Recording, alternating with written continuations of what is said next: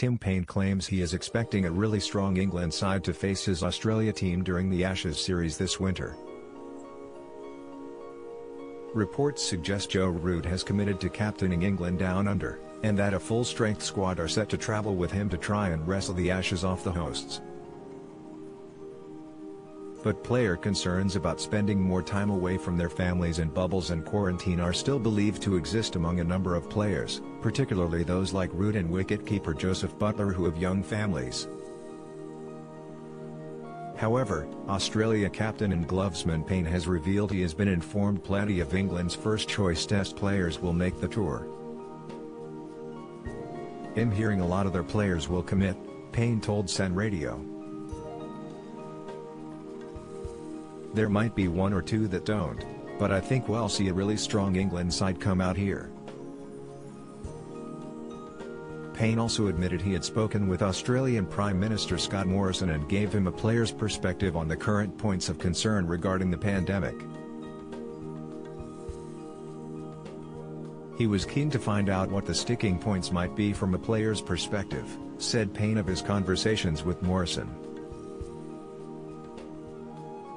"I shared a few text messages with him.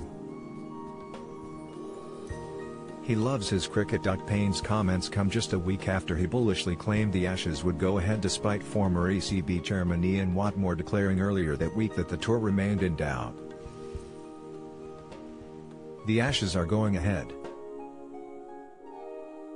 The first test is on December 8th, whether Joe is here or not," Paine told radio station St Hobart.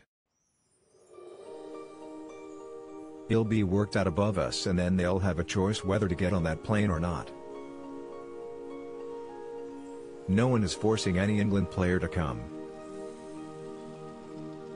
That's the beauty of the world we live in, you have a choice. If you don't want to come, don't come." Players like veteran fast bowlers Stuart Broad and Jimmy Anderson, as well as Essex batter Dan Lawrence have publicly revealed they are willing to travel. But Joseph Buttler, whose wife Louise gave birth to their second daughter Margot last month, has said he won't tour if he has to spend months away from his family.